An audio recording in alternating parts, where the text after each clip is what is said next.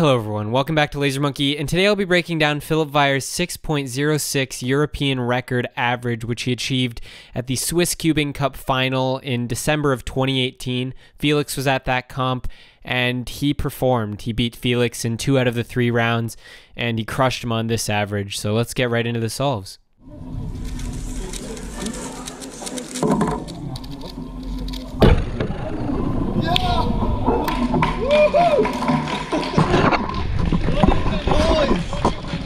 Philip is a white cross only solver, so we'll be looking at white crosses only for this entire average. His cross pieces are here, here, here, and here. So he's going to preserve this pair for his first F12 pair, and he's going to solve the cross pretty simply here.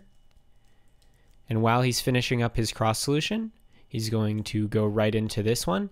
And since he's already mapped out how he's going to solve this one, he's now tracking for his next F12 pair, and he sees these two. So he's going to track those pieces to see how to solve them. And at this point, he knows already how to solve them. So he's going to do that. And now he's tracking his next one. He sees this corner, and he sees that none of these edges go with that corner. So it must be back here, because that's the only edge he can't see.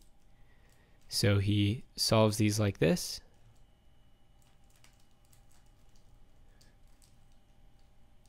And then he's got these two.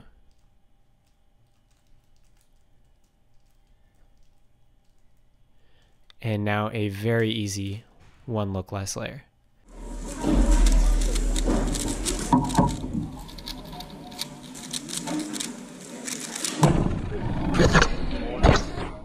For the second solve, the cross pieces are here, here, here, and here. And you can see that these two are going to be solved relative to each other in this very simple position.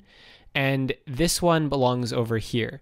So the way he does this is he first solves these two relative to each other.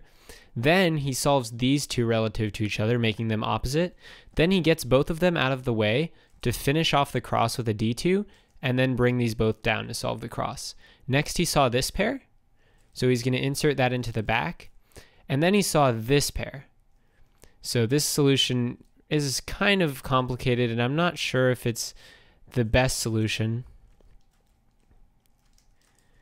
But if he had seen that he was setting up a cancellation into this next pair, it would have been genius. But unfortunately, instead of canceling right into that green-red pair, he fumbled a little bit and then noticed. And for this last pair, he just inserts it like this, not worrying about edge orientation.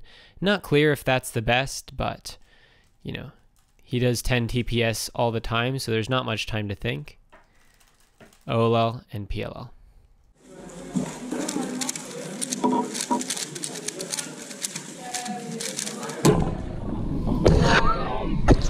For the third solve, his cross pieces are here, here, here, and here, and the pair he's solving is the red-blue pair.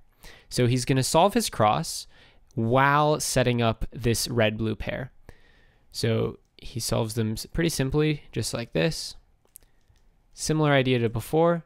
And then he's got these two, so he's going to do UW prime to set himself up to solve these two. Then he saw this one, so he's going to do that one. Then he sees these two.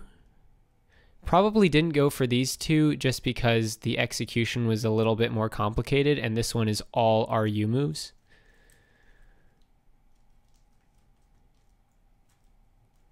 And then he solves these two. Easy OLL, and then a terrible PLL, but he does it quick.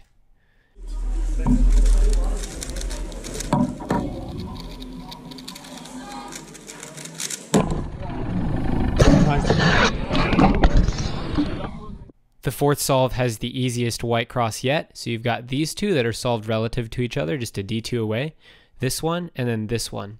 So this is a pretty easy cross solution, and he just does it in the most straightforward way.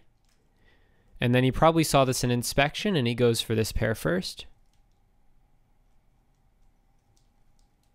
And he solves it in a way that actually sets up this pair, which is pretty nifty. So then he solves that pair. Then he goes for these two.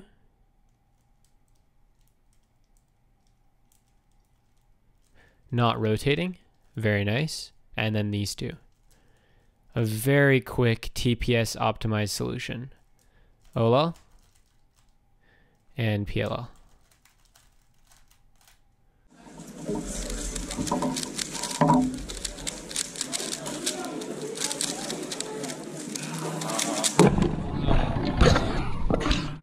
For the fifth solve, his cross pieces are here, here, here, and here.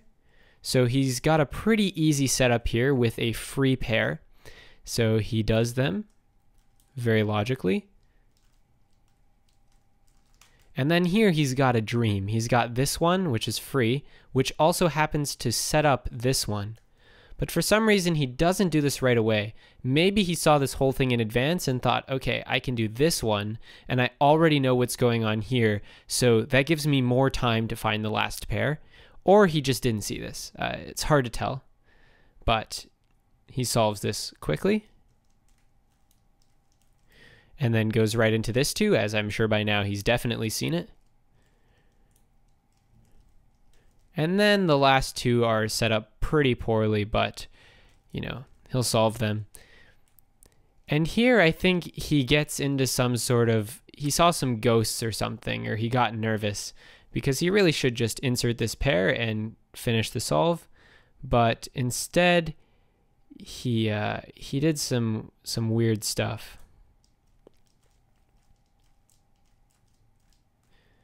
I don't know what that was about, maybe trying to avoid a terrible OLL, but he still got a pretty bad OLL, so it didn't really work out. This was the last solve of his average, and if he had gotten 6.25 or lower, he would have had a sub 6. And if he had gotten a 5.6 or 5.68 or lower, he would have broken the world record at the time, which was 5.8.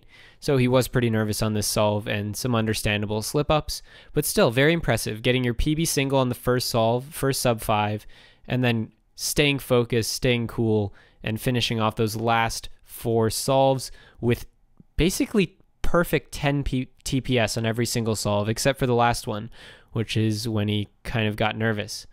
But yeah, that's about it for my breakdown of Philipp Weyer's 6.06 European record average. Will he break it soon? Maybe. We'll stay tuned. Is White Cross optimal? Probably not, but for these scrambles, definitely. This is Laser Monkey, out.